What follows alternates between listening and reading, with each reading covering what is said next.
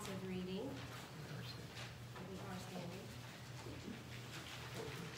Okay, we are number 413. He set my feet on a rock. I waited patiently for the Lord. He turned to me and heard my cry. You lifted me out of the slimy pit, out of the mud and mire. He set my feet on a rock and gave me a firm place to stand. He put a new song in my mouth, a hymn of praise to our God. Many will see and fear and put their trust in the Lord. Blessed is the man who makes the Lord his trust. Many, O Lord my God, are the wonders you have done. May all who see you rejoice and be glad in you. May those who love your salvation always say, The Lord be exalted. We welcome you all to the Mulkeytown Christian Church worship, especially those who are here, and it's good to see this number. Good to see some of you back that I haven't seen for about 14 or 15 weeks. And we also send out welcome to those who are watching us at home or wherever they get Facebook or YouTube. And a reminder to them that we have our communion time at the end of our service, and so for you who are at home, if you have a cracker or if you have maybe a soft taco and some juice or something, you can join in as we approach our communion time. That said, let us bow. Gracious God, our Heavenly Father, we thank you so much for being our God, our Creator, our Sustainer, and most importantly, our Savior through Jesus Christ and his precious blood. And we thank you, Lord, for your church. We thank you, Lord, for our being able to gather as the called out ones, the ecclesia, to be able to worship you here today in spirit and in truth. And we ask your blessing upon us as we have so gathered. Bless those that are still confined to their homes, those that will worship with us just as much as though they were here. Give us these blessings, Lord, as we exalt your holiness, your greatness. We pray, dear Lord, that you might bless us in this time that we share. May you be pleased with our efforts, and may we recognize that you are the audience. May we all participate in this thing called worship. And it's in Jesus' name we pray and for his sake. Amen. Have a seat. Number 116. All of the verses are in your bulletins. It's Blessed Be the Name, and we will do the first and last verses.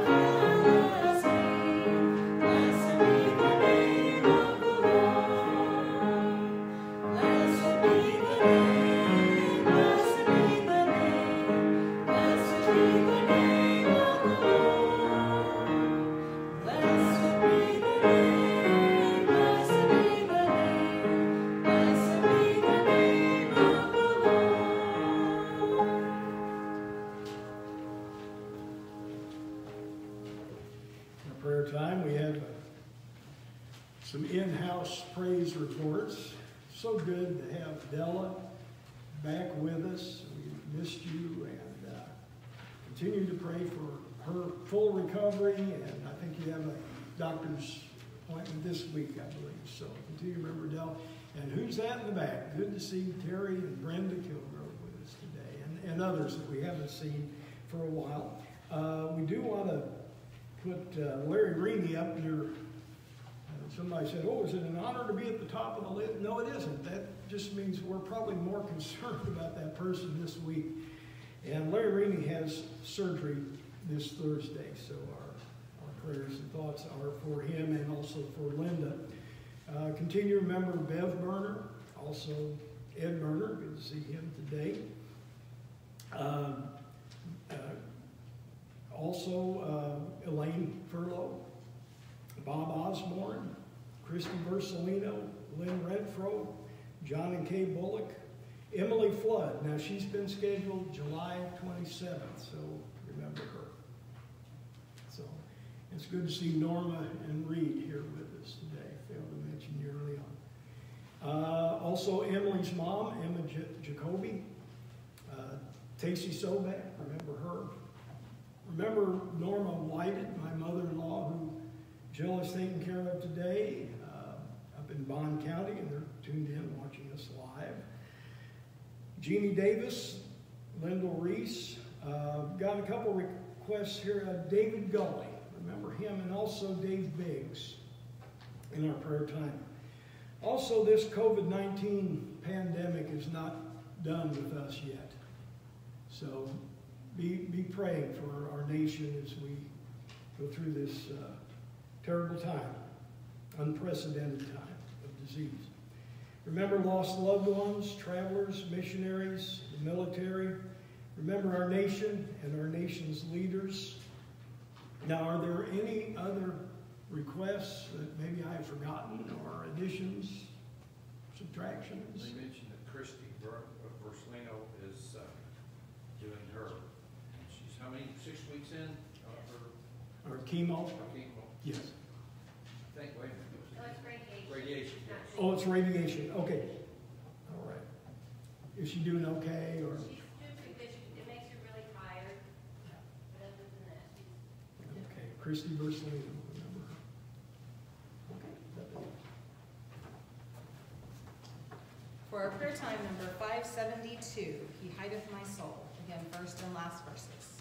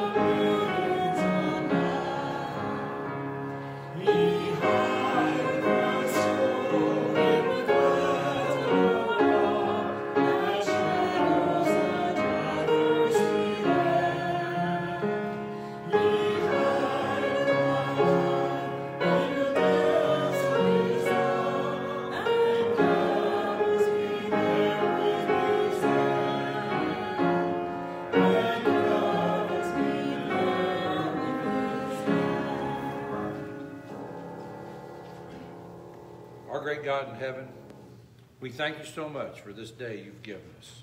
We thank you for that rain we received last night. We know comes from you. This will help the farmers grow their crops and provide for their families. And we also thank you for the farmers because they provide for us too from you. We ask you now to be with us as we gather together. We lift praises up. We worship you, Lord, as you are the Lord of Lords the one that gives us life and sustains our life. And we pray your hand upon this country now as it needs you in its life and its government, even though they don't seem to think so. We ask you, Lord, to strengthen them and help us to get through this pandemic as it's growing stronger again. We pray that you can take care of it as you can do. Pray you're with those that we've mentioned, the health issues, any that might have to travel. We just pray you're with Kurt and this message today, that we might be strengthened with it, because that's why we gather together, for strength. Forgive us now of our sins. Jesus died on that cross for, and it is in his name we pray. Amen. Our invitation hymn today will be number 334, Only Trust Him, and Kurt, Christy, and I have the special this morning.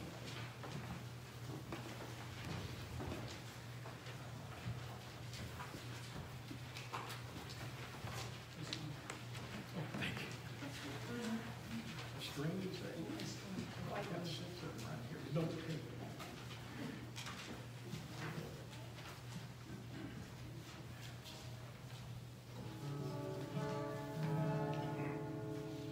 On Jordan's stormy banks I stand and cast a wishful eye to Canaan's fair and happy land where my possessions lie. I am bound for the promised land. I am bound for the promised land. Oh, who will come and go with me? I am bound for the promised land. Oh, Lord, whose wide extended plain shines one eternal day. There God the Son forever reigns and scatters night away.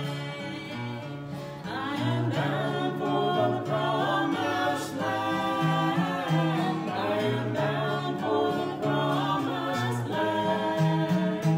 Oh, who will come and go with me? I am bound for the promised land. No chilling winds, no poisonous breath can reach this helpful shore. All sickness, sorrow, pain, and death are felt and feared no more. I am bound for the promised land. I am bound for the promised land.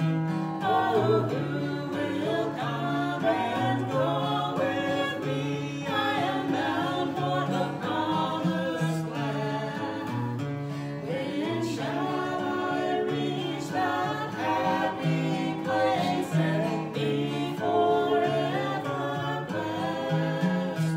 When shall I see my Father's face and in His bosom rest? I am bound for the promised land. I am bound for the promised land. Oh, who will come and go with me? I am bound for the promised land.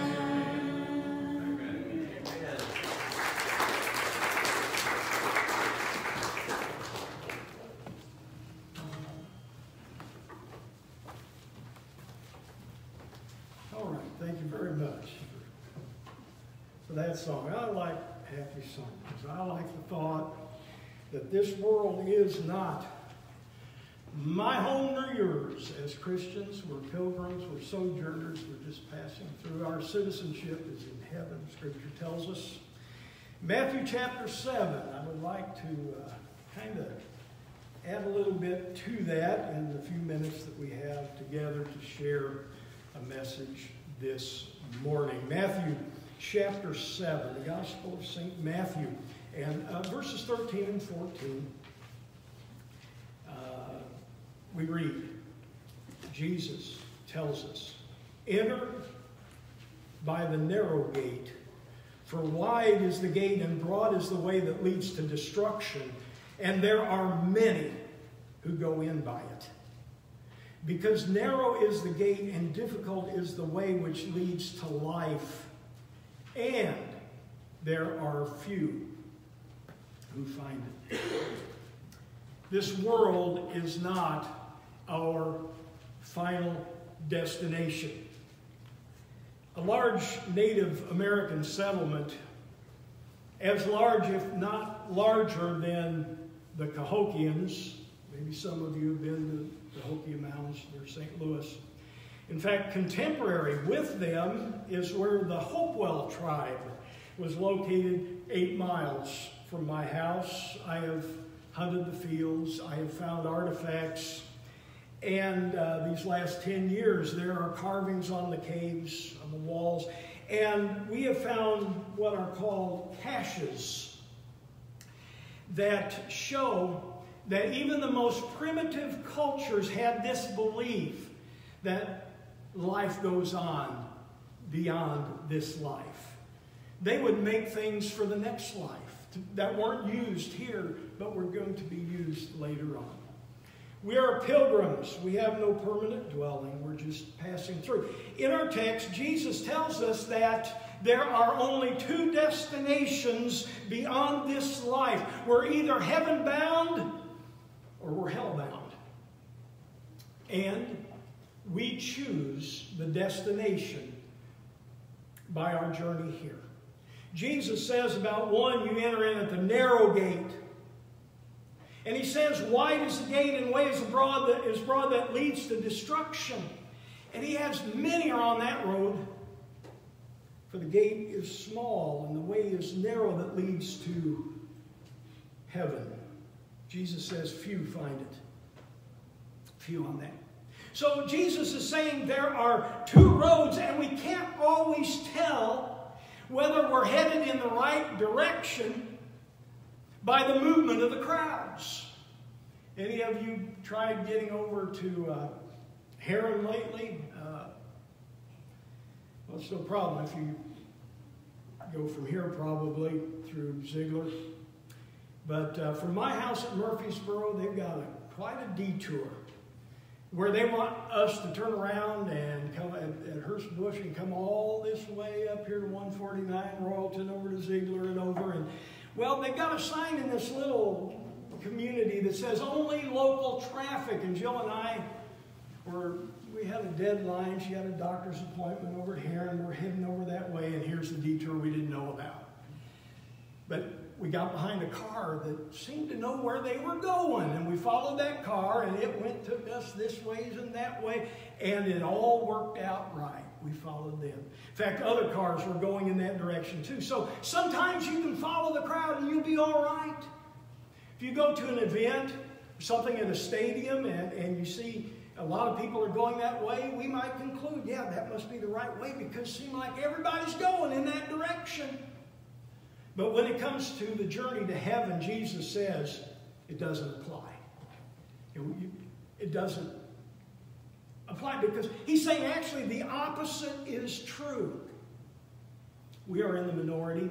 3 quick points. First of all, to be heaven-bound means we must journey with heaven-bound living. Now, I know a lot of you have never ridden on a train. You've never traveled by rail, but the same point that I will make could apply to air travel. But I'm old enough, we took a lot of trips by rail. And passenger cars, passenger trains, they'd have a baggage car stuck up there near the engines. But we didn't use those baggage cars because all we would ever bring is carry-on luggage. And on those passenger cars we rode, there was a rack above where we sat. We could put our luggage up there. When I was 6 years old, we took such a trip. Illinois Central up north and then over on the then Canadian National. Well, we went to Buffalo, New York. And the train left real late at night out of Union Station in Chicago. And what happened was, it's overnight, and we're not in a Pullman sleeper, we're just in a coach. And for the first time in my life, I was required to sleep without my pillow and without my stuffed dog Ruff, which was bad enough. Those things were left behind. And I could not sleep. And because I couldn't sleep, I pitched a fit. No one on that train car was going to get any sleep that night. So the conductor walked by, wanted to know what the problem was, and somehow or the other, my dad talked to him, and for 15 cents, I was given a pillow to use. And on the way back, it was another night trip, overnight, and I didn't have to throw a fit. My dad coughed up the 15 cents right away for use of a pillow, so I could get some sleep, so they could sleep, and everybody on that path. But I didn't understand why I couldn't just bring my pillow from home. And so like I say, we traveled back, and my dad got home, and he said, "Now, son, you owe me 30 cents for them pillows." But here's the point. Here's the point I'm trying to make. On those trips, and we made a lot of trips. That was the longest trip I remember. We carried as little baggage as possible. We're all on a heaven-bound trip, and we've got some baggage that we can't carry with us, that we need to discard, whether it's bad attitudes, bad habits, wrong priorities. But keep your pillows, I guess. That narrow road to heaven is too narrow for you to be weighed down with all that baggage, with all that luggage. You can't carry it. Second of all, God gives us the freedom to choose our own destination. Now, when we traveled, which we did extensively in the summer, now you can imagine, little old me, I did not have a voice when it came to where we were going to go and how we were going to get there, what line we would take. And we rode several: the Illinois Central, the Grand Trunk Western, the Canadian National, the Chicago Burlington and Quincy, the Chesapeake and Ohio, the Chicago Northwestern, the Great Northern. So I've inherited my love for railroading from my dad. But, we traveled a few lines, and we got to choose what line, and we got to choose our destination.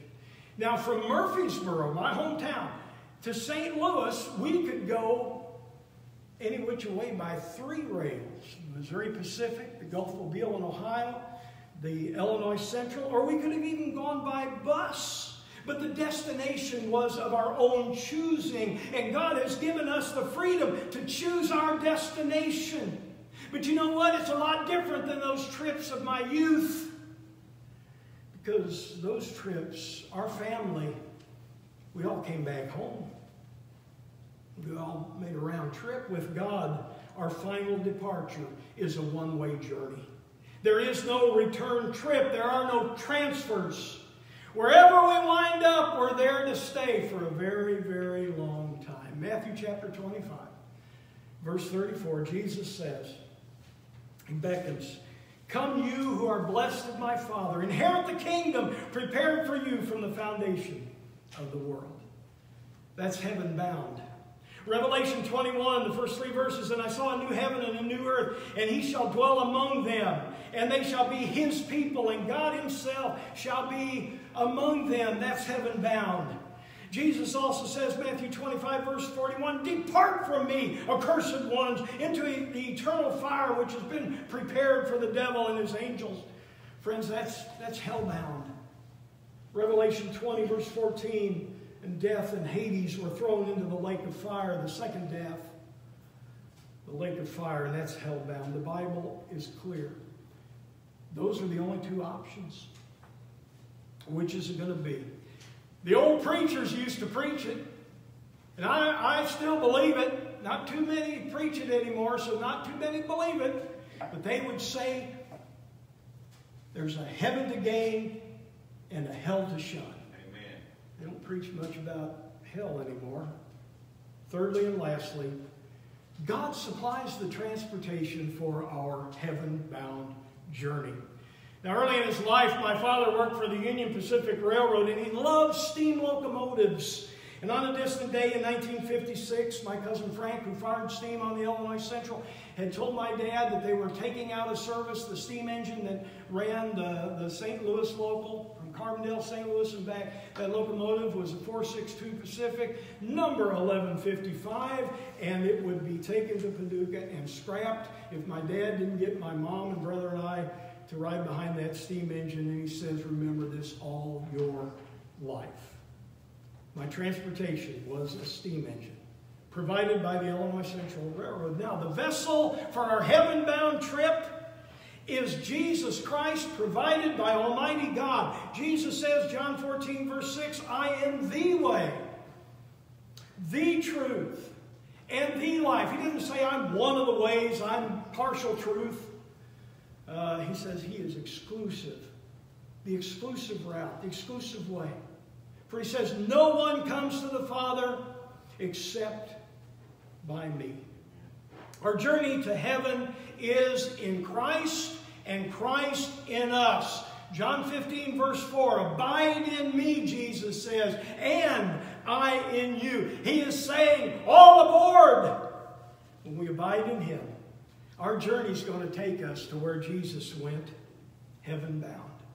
John 14, verse 28, he says, I go to the Father. See, when we abide in him, our journey takes us to where Jesus is. John 14, in my Father's house are many mansions, many rooms. If it were not so, I would have told you, behold, I go to prepare a place for you, and if I go to prepare a place for you, I'll come again, and I'll receive you unto myself, that where I am, you may be also. As I mentioned a little while ago, when I was a kid, we had 3 rail lines that could get you to St. Louis from Murfreesboro, plus bus lines. But there's only one way to the pearly gates. There's just one way that'll take us to heaven. His name is Jesus Christ. Amen. I want to wrap it up. I recall one year we traveled by train. We hit a cow. Another time it was a very hot summer. And in our travel, the air conditioner was out on the passenger car, and I had a brilliant thought, well, let's just raise the windows. It wasn't one of those kind of hats. You couldn't. Boy, we roasted on that trip. Our arrivals sometimes would be delayed. Sometimes there were detours. Some who traveled, we didn't, but others had derailments. We went through bad storms. And here's the point. In our journey to heaven, it can get very bumpy. There'll be storms. There'll be detours. There'll be challenges. There'll be difficulties. And Satan has a long black train that he wants us to board. His train also has a destination. And if we're on the main line with the glory-bound train, Satan is standing at a switch trying to sidetrack us. Or better yet, derail us and send us in the opposite direction to the opposite destination. But you see, there's only one track to heaven and only one line that gets us there. If you haven't already, we have an invitation hymn 334. You need to choose the right line, who is Jesus, who will only take you to the right destination, which is heaven. The call this morning is all aboard as we stand and sing 334.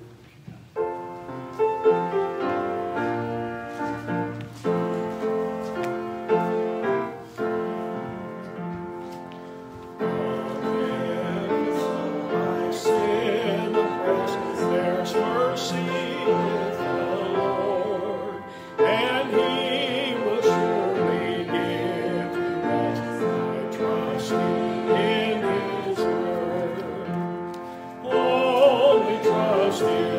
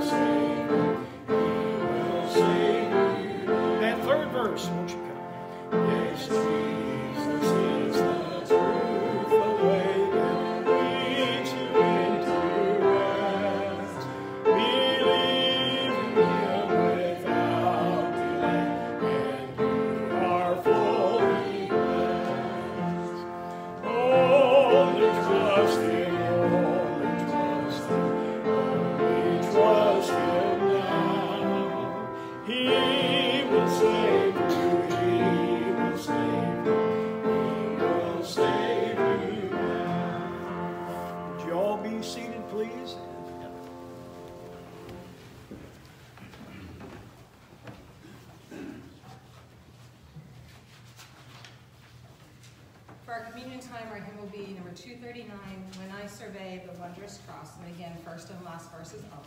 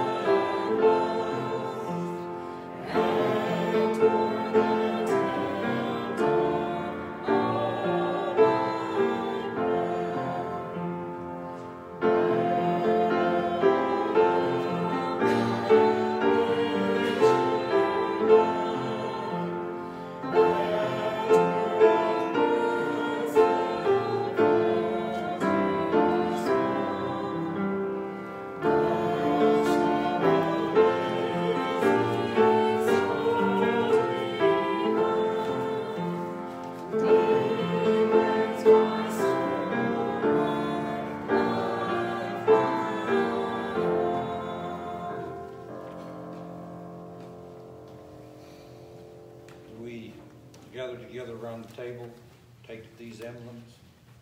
Might we reiterate on what Kurt said? This is the only way by which we go to heaven, through Jesus Christ, who died so that we can have everlasting life in heaven. He gave his life, his body, his blood, which these emblems represent, that we unworthy are worthy. Today I'm going to read to you from the Gospel according to Matthew, 26th chapter, 26th through the 29th verse, concerning these emblems, and Jesus telling us to partake of them as we gather together. And as they were eating, Jesus took bread and blessed it and brake it and gave it to the disciples and said, "Take, eat, this is my body." And he took the cup and gave thanks and gave it to them, saying, "Drink ye all of it. For this is my blood of the New Testament, which is shed for many for the remission of sins.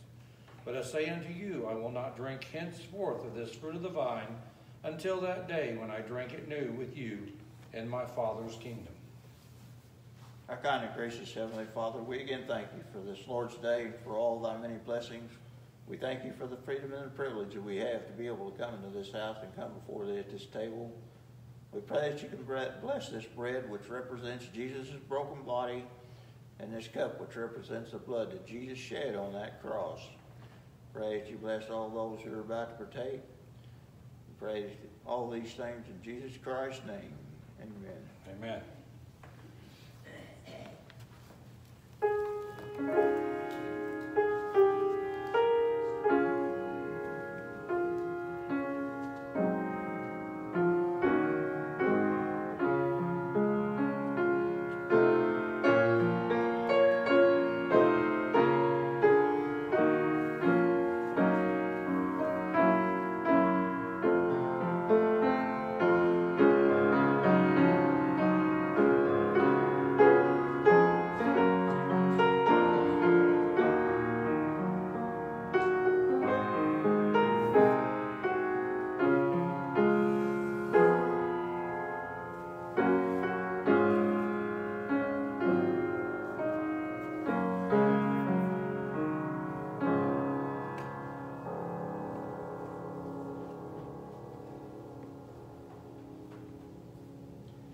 Close this service to our at-home viewers. A few announcements, or at least one regarding Operation Christmas Child Shoe Boxes. The items for June are listed, but June's coming to an end. Curtis, do you have a listing for our July? Yeah, that'll be coming out next week. Next week. We'll have a list for July. Okay, small items usually that'll fit. Toys was the theme this month. Things that'll fit in a box. Okay. If nothing else, Paul, would you dismiss us, please? Let us be standing, and then following our dismissal, we'll leave the air, and then we will have our communion time.